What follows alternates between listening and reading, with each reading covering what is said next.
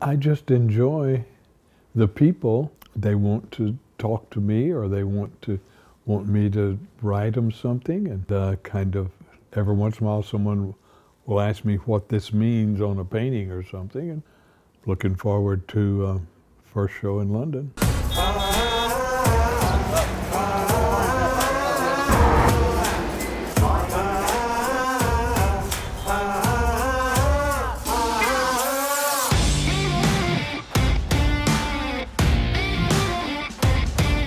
Together with Bob Dylan, James is the most historically significant artist that we as a company ever had the honour to represent.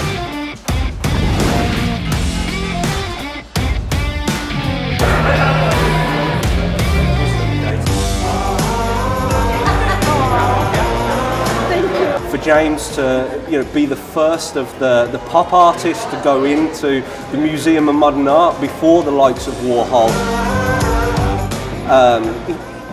it's mind-blowing.